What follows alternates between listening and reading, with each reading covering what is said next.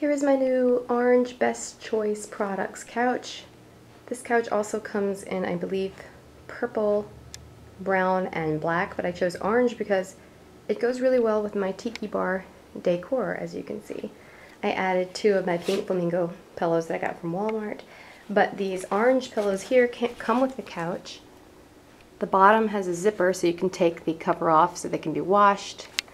The rest of the couch, I guess it's just spot clean.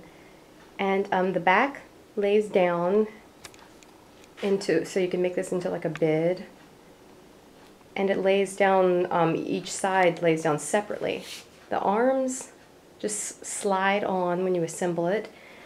The bed, the couch came kind of folded over almost like a book. It comes with 6 legs. It took about 25 minutes to put all of the legs on.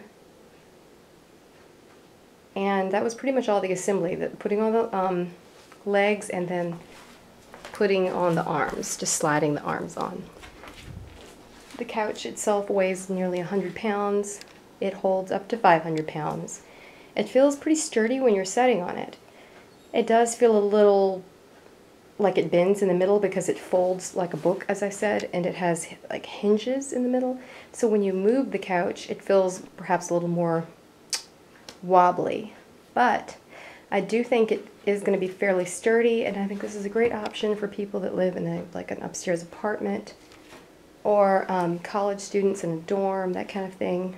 And the price range is also really good. The color is really pretty, and as I said, it really goes great with my decor, so I'm really happy with it.